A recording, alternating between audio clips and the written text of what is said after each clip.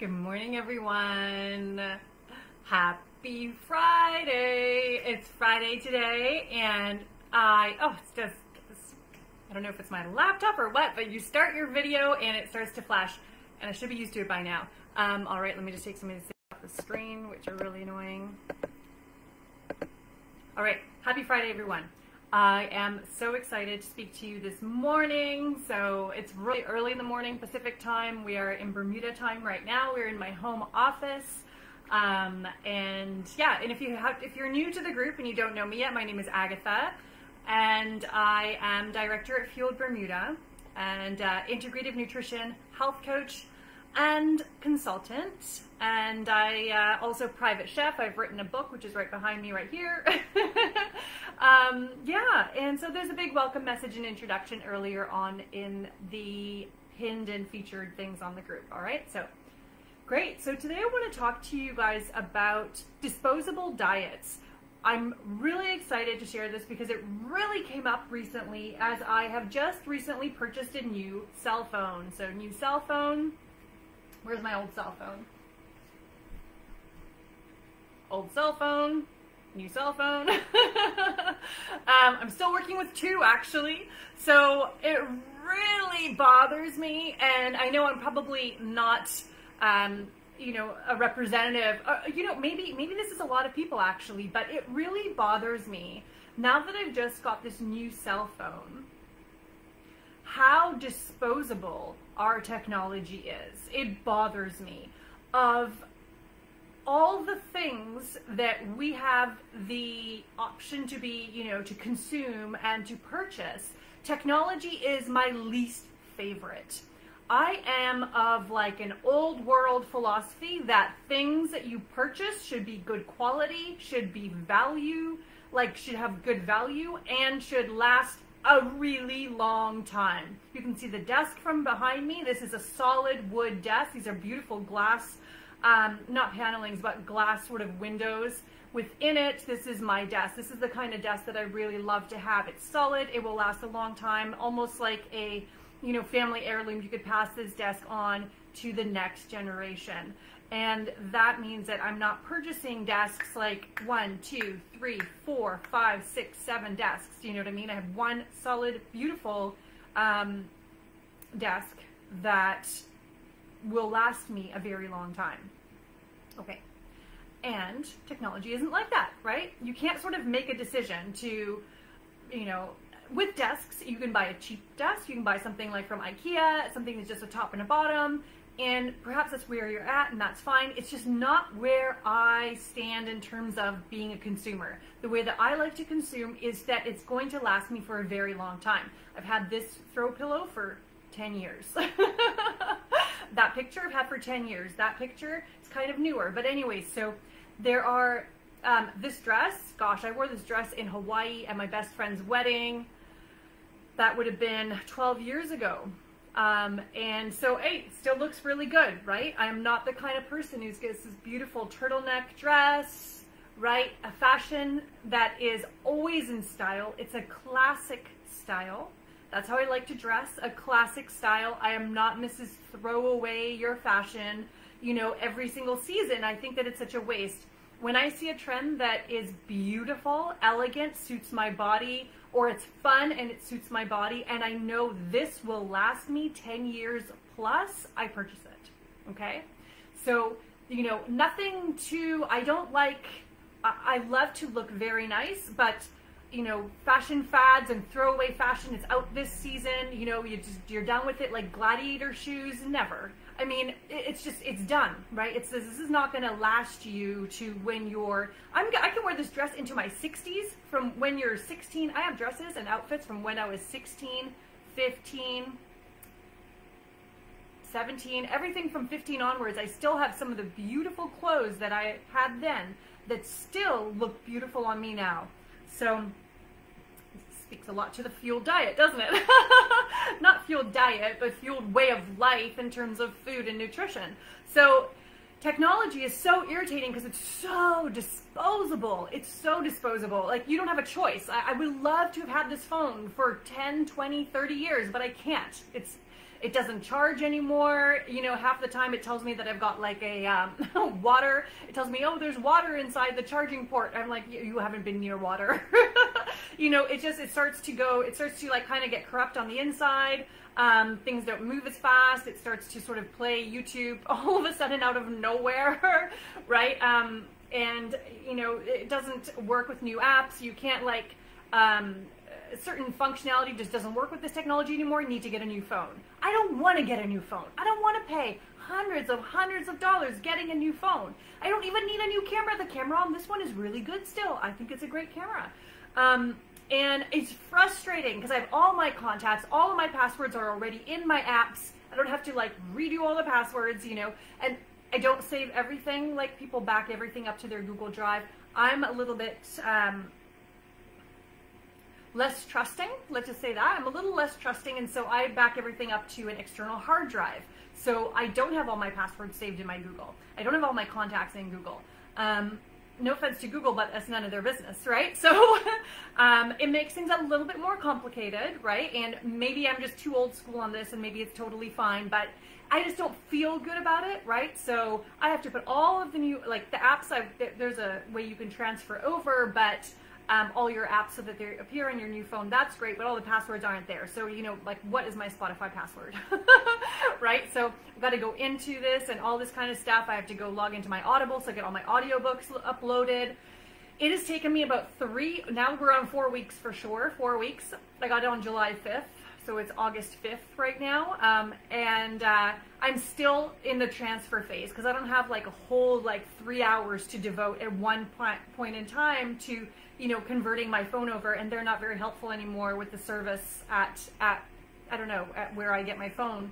They say, you know, that they're not allowed to help you bring everything over. So you have to do it all on your own, which is, I think, I asked him, I'm like, how is that better customer service than how it used to be? When I worked at the law firm, I used to manage all IT, and what we would do is I would bring the phones in, and I would have excellent customer service, and I would just say, transfer the data from here onto here, please, for, you know, this partner, that partner, the senior associate, that associate, right? So I took care of all of the IT on top of all of the library and information services and research services, databases, collection development, et cetera, budgeting, finances and stuff in those areas, as well as marketing, right? So I had many hats that I wore at that law firm. Really loved the job, incredible job for an entrepreneur, somebody who was a real go-getter, who really wants to, you know, can manage their own projects and take things on. But it used to be that you would take your technology and they would assist you. In any case, it's so disposable. Like I don't want a new phone. I don't want to, waste my money. It's constantly spending money. It's constantly going, you know, it's annoying to me. I hate it. I hate it. I want to get a nice dress that lasts me for a really long time because I don't like shopping. I don't know, I'm really unusual as a woman for sure, but shopping isn't my idea of a great way to spend my time, okay? I have way higher priority things to do than go to buy new clothes every single season, all the time, consuming new clothes, getting rid of my old clothes. Are you kidding me? Right? And I know that this culture promotes that, but have you ever stopped to question that? Like, disposable clothing, disposable technology, you know, everything potentially is so disposable. I hate it. It is absolutely not in line with my values. And when I was growing up as a little girl in elementary school, I'll never forget we had like a assembly, like the whole elementary school assembled together in the gymnasium, and we sat down and we learned about reducing, reusing, recycling. We learned about how, you know, when they log, they replant new trees, and what happens with, you know, cans when they go into the garbage, where garbage goes, all this kind of stuff. Like, did people not have that education? Because if you went to the reduce, reuse, recycle, you know, assembly in the gymnasium that I went to, it really impacted me. I was like, wow, this is so much waste. We waste so much stuff. This is a culture of waste. You know, I was like a little young girl at that point thinking like, we got to recycle. We got to, you know, and, you know, not that it was a brainwashing thing, but like it was in line with my values from the moment they started speaking about it. There was nothing that didn't, you know, and that's, I think, why I remember it so much, because we had assemblies about a lot of different things, you know, and our principals would come and, you know, this was big, and it's still big. You know, fashion is wasteful. If you buy trendy stuff, trendy shoes, trendy shirts, sure, you can maybe get it into like, somebody can repurpose it in, you know, through a thrift store or something like that. But, oh my gosh, then you got to get to a thrift store. To me, it's a waste of time. It's a bloody waste of time. It's a waste of money, you know, the new fashion, the new fashion, the new fashion. Like, your body is a certain type. It may not even look good in that fashion. You have to, my father in Poland was a tailor before we moved to Canada.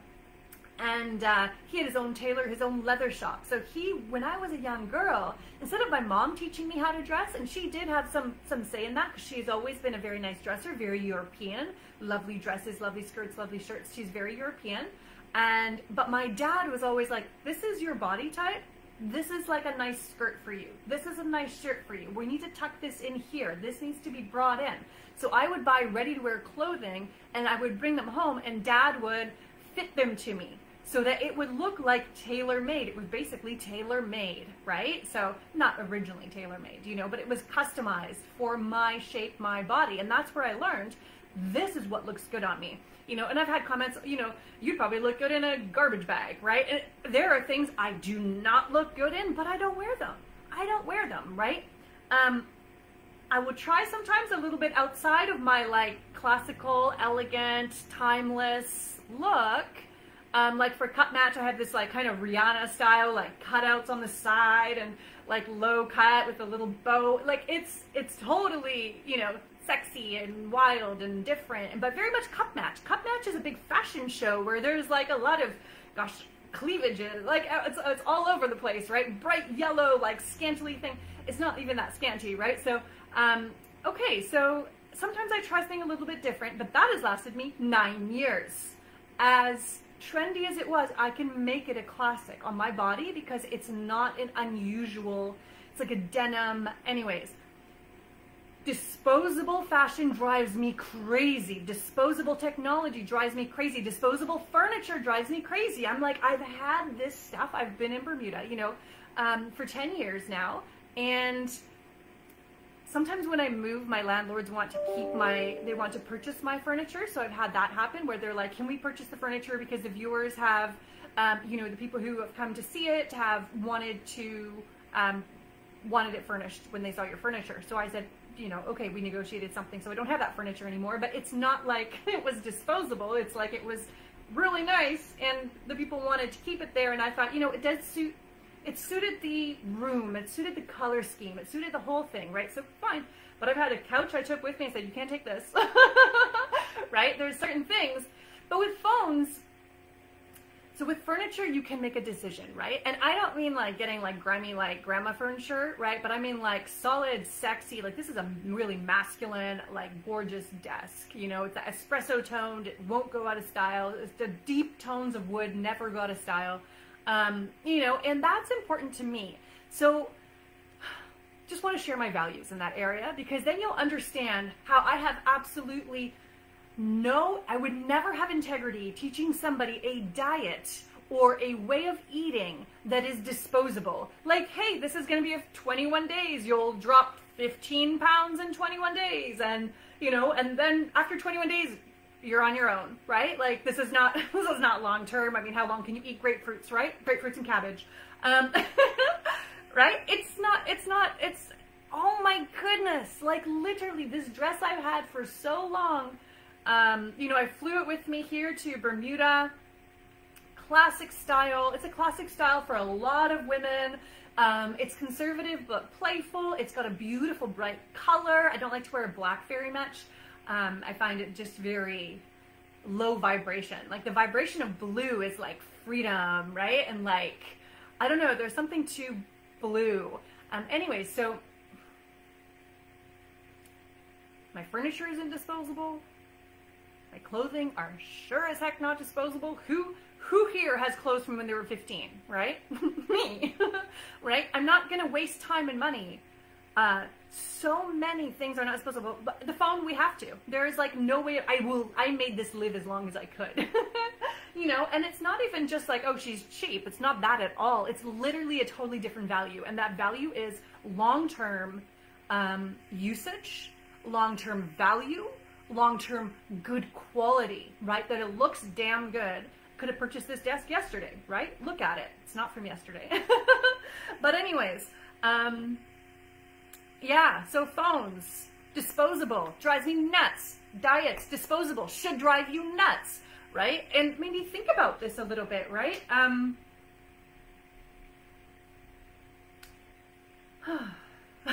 have to calm down. So I know, I spoke to my client Rhonda, and we did a 90-minute, a 1.5-hour interview the other day about her experience working with me for 7 months, just like what results she's had. And, she lost 30 pounds as a byproduct of living healthier, living fueled, focusing in on like her self-care, getting the nutrients in, time of day that you eat, all these kind of things. And 30 pounds gone. 30 pounds gone. I would say it was effortless. She didn't use the word effortless because she wasn't thinking so much as like, but she didn't focus on weight loss at all. She says it's like at least 20 times in the interview, we never focused on weight loss. We never focused on weight loss, right? A byproduct of you being the healthiest, happiest, most nutrient loaded, knowledgeable version of you is your ideal weight. That is a byproduct. So it's not a disposable diet. It is a lifelong, sustainable, long-term, forever fueled way of living. Do you know what I mean? So it's so exciting, it's so powerful, but it's just not that sexy because it's like it doesn't sell like 21 days, 7 days, you'll like lose all your excess fat. It's not a liposuction. Do you know what I mean? It's not a plastic surgery. It's not a a laxative that you just like don't even absorb any of the food that you're putting into your body. It's not an eating disorder. It's not any kind of unhealthy crash diet that comes out of the diet industry. A lot of people come into my office and they are diet industry experts. Diet industry experts. They know every diet. They've done every diet. They've tried every pill. They've done every liquid. They've done every funny exercise machine. And they're diet industry experts, but they know nothing about how to really fuel your body for optimal health, ideal weight, excellent energy, enhanced energy, reversal of chronic diseases, prevention of diseases and illnesses. Again, I've not been sick in so long. It's amazing, right? Like, as I said, I'm excited to go to the doctor. I'm excited to go get my blood work. There's no negative anticipation for me. I figured this out. I have been on those disposable diets, so I definitely tried some of those. I tried the low calorie. I ended up super underweight because I'm very driven. And my body actually needs more calories than the average woman needs. It's just, that's how I am. And I have a high metabolism. I have a lot of muscle on my body. I have really strong bones. There's like, I'm always heavier in pounds than people assume I am. They're always like, oh, you look so tiny. Then they pick me up. They're like, yeah. I'm like, yeah, I'm a, solid woman. So yeah, I tried the calorie thing. Calories made me severely underweight. And I got like 108 pounds, but that's almost anorexic. Pretty much anorexic for my size. It looked horrendous. I was like, this is stupid. I'm very good at it. I'm very good at everything that I try to do, right? So I'm proud of that fact, but you can also go the wrong way, right? So yeah, that was a disposable diet. I tried some liquids. Those were pretty stupid, right? You pay money and all you do is you lose water weight. You start to just, not even digest your food. It's more like a laxative. It was so stupid. All of these disposable, dumb ideas and diets that just come out of this diet industry that I think is preying on people's desperation, their lack of knowledge, their lack of confidence, secure knowledge in how to take care of this body, because we weren't taught this in school. This is not taught in school. It's not. It's so dumb that it isn't. I would love to create a curriculum from everything from elementary all the way through to, your PhD about how to take care of this body that you're given, because we are not taught it, right? I recently met with a couple for for working with them, and she has just gotten pregnant after several rounds of in vitro, and and she said, I was always the skinniest when I ate pasta. Like every time I ate pasta, I was like the skinniest I've ever been. And I could see that there was some pride in there, like really proud of how she could eat carbs day and night and be skinny. But you couldn't get pregnant, right? You couldn't get pregnant. Like, have you thought about see, people just think about, I just want to be skinny, okay? And that's when you get into trouble, because it's such a low standard. I just want to be skinny is such a low standard, okay? You can be skinny and have a totally depleted immune system, like an immune system that isn't there for you. You can be skinny and lose your hair. You can be skinny and lose your menstruation, like be totally infertile. You can be skinny. You can achieve skinny and be sick as hell. You can achieve skinny and be sick as hell. So it's such a low standard. It's kind of BS. I'm just like, oh my goodness, right? So the whole thing is that you need to shift in a different direction, but the diet industry is all like, be skinny, be skinny, be skinny. They're blinding you. It's like Vegas lights, be skinny, be skinny, be skinny, be skinny. All you see is be skinny, and it's what you want. You're blinded, and you're like, oh, I'm going to go towards that one, right? It's such a trick. It's a trick. It's a diet industry trick, right? And that's so awful, because so many millions of people are pumping money and effort and time and hope into this industry that's just a bunch of Vegas lights, and it's leading you the wrong direction, because skinny is a too low standard. It's a low standard. You can be so sick, unable to bear children, unable to, oh my gosh, your hair is falling out. Being skinny is just a low standard. So being fueled is a whole other level. It's for life. Fueled is forever, okay? Like Rhonda says in the video, she's worked with me 7 months, one-on-one, and because we had a lot of untangling to do in her unique situation where we had to personalize her approach, right? Personalize the approach there, because she had a whole slew of health issues she's coming in with that were really, really knotted and tied together, right? So we need to untangle one at a time. So the one-on-one is really important when that's a scenario that you want to come in, and work with me in that kind of scenario. So, and then she said, she's like, Agatha, like I was one, we want a couple more sessions set up, because she's gotten all of her goals and 30 pounds weight loss and counting, okay? Because she was overweight for her height, and she knew it. She told me, I don't feel well, but it wasn't as important as like all of her health issues. I recommend you watch that video. It's a good 90-minute investment of your time, but you will see the power that a fueled philosophy has when working with somebody. Now, an important thing is that she trusts the process, so she really trusted the process, and she wasn't having like, the video that I just did yesterday where we talked about what makes people not succeed. So she didn't have any of those things. Like she was really there, right? Okay, anyways, so got a little off track. So yeah, all this diet industry stuff is just blinding you with the thing that you want. Give them what they want, but they're not giving you what you need. And what we need in this culture of calories and vegan and raw vegan and, and oh my gosh, and the whole underweight thing being so, we need to just come to alignment and realize that success in this area is 100% sustainable. I am complete evidence of that. I have clothes from when I was 16 that fit me. I'm 40, right? And also, like, it's sustainable. It's lifelong. Fueled is forever. I always think fueled is forever. I'm helping people forever. Like Rhonda, this is what I was going to say about Rhonda, was she said, I realize that you're out of a job. I'm like out of a job with her when she's done the next few sessions, because she has a solid foundation. It's not like she doesn't know what to do next. She knows exactly what to do. She knows exactly how much to eat. She knows when to eat. She knows what to eat. She knows what to do when eating becomes a crutch, when she feels emotional about something and she wants to eat, and she knows how to now unpack that and liberate herself from that. There's a freedom with being fueled. There is a liberation. There is a lifelong, I'm so passionate about this, it's not a disposable diet.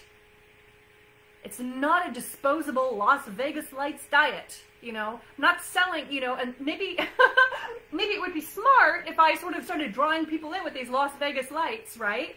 But you know what? The integrity that I have with what I teach, with what I've done for myself, with my health, I have overcome so many health issues, and I have a body I am in love with. In love with. How many women and men can say that? How many? I was watching a show yesterday, and it said, you know, it was a what to wear on a first date. Okay, it was this one guy that I follow because I love the way he approaches his business online. And so he had a guest on, and she was talking. She was a fashion person, and she was sharing what to wear on a first date. And she actually said this thing that really stood out to me. It said a lot of women don't like to look at themselves naked, like in front of the mirror, right? They don't like this, they don't like that, they don't like this. Well, you know what? If you don't decide to love yourself, I thought, wow, that's really weird. I didn't actually really realize that, because I think I look great. And it's been a very, you know, but I didn't always. And I remember falling prey to those disposable diets when you don't have that sense of self inside of you. So when you get a program that brings up your sense of self, teaches you sustainable methods of eating and enjoying life and enjoying the pleasures of food, but always being able to understand what is right for you, you know, the way that I teach is just, it's super ancient. I teach methods that are very much based on Ayurveda. Ayurveda is a 10,000-year-old health philosophy from ancient India, all right? Ancient India. So Deepak Chopra might be the most celebrity Ayurvedic teacher out there that you may already have heard of. And I've been practicing and studying Ayurveda on my own since I was 16, so that's 24 years because I'm 40. Yeah, so it's a 10,000-year-old method that's relevant today. It's ancient wisdom from modern times, and they weren't trying to sell diets 10,000 years ago. There wasn't like an industry like that, you know? So you learn legit, long-term, fueled for life methods of being happy in your skin, being healthy on the inside, being skinny but not sick, being skinny but being healthy, you know, no problems with the flu, with this, with that. You really get you fueled up, right? You just all of a sudden, it's like all these things fall away, fall away, fall away, fall away. Anyways, that's all that I'm really going to go into. I've realized I'm at 27 minutes, so it's kind of long, and I might edit this down. But that's what I wanted to share. I hate this disposable phone. I like to have things long-term for life if possible and leave it in my will. So I look for, when I look as a consumer, I look for quality. I look for elegance. I look for like timelessness. I look for sparks joy.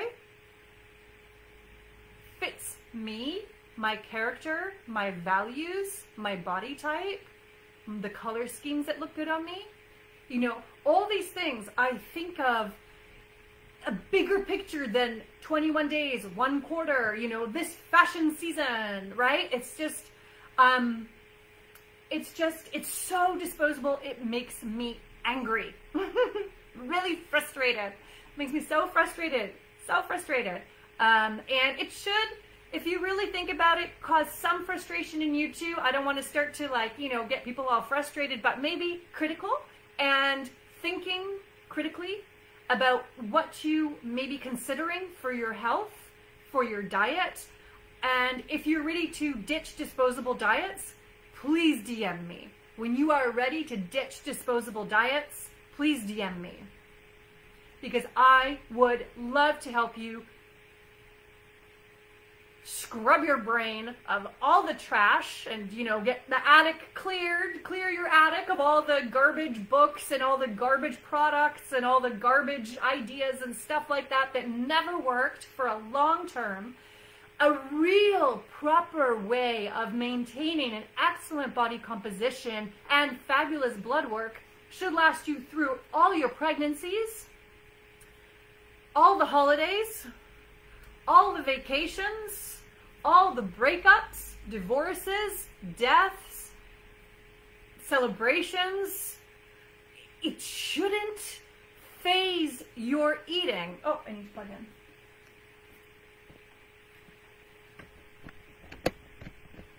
There we go. I'm sorry, I got really excited, forgot to plug it. I did. It shouldn't phase, you know, where you are should work with how you're eating. And that's what I teach. Month after month, year after year, heartache after happy celebration, you know? It's a long-term thing. You don't divorce the fueled way of living. It's just, it's there for you for life, like a really great supportive partner, right? So even marriages are disposable nowadays, right? So go figure. Go figure. And it's our culture. You know, we are inside this box and you may not see it. So I hope that I could at least shed some light on the box that you're in, right? This is the box of our Western culture. It's disposable. It's consumerist, disposable, and really kind of reckless in a way. It's very trashy. You know, reckless marriages, reckless purchases of cars are disposable. You know, it's so much is disposable. It's horrible. And yeah, I'm the kind of person who has like one bag of garbage every week. It's like small and compact, and everything else was taken care of. Like I don't buy packaged foods. Cereal boxes don't exist in my house, right? So, so just when you're buying produce, it's like very little garbage, right? A little bit for meat, a little bit of, you know, wrapping that was around the fish, and that's it, right? So yeah, a couple of products, you know, organic stuff, wash my hair with, and hope this gives you some food for thought. And I am happy to share any more about this. If you have any questions, or if you want to leave a comment down in the section below, I would love to share more. If you have any questions, because yeah, from our cell phones to our fashion, to our marriages, to diets, inside of Western culture, tremendously disposable. And I hope that this has been a, you know, a fun, but eye-opening, you know, session. So thank you for listening. Thank you so much. If you'd like to speak to me about Fueled, working one-on-one together, or doing the Energized Executive together, and I also have a special, I'll be announcing very soon something else new that's coming up that's specifically aimed at women. All right, so keep your eyes out for that. Watch your space. Have yourself a great Friday. Have yourself a great weekend. And I love you, and I wish you health, happiness, and being skinny but healthy. Anyways, feel great, and I'll speak to you soon. Bye. Oh, hey, you made it to the end of this video. Well, I have a lot more that you are going to love. Be sure to click through to the next video, and don't forget to hit like, subscribe, and smash that notification icon so that you always know what's happening. This is Agatha for Fueled, and I will see you in the next video.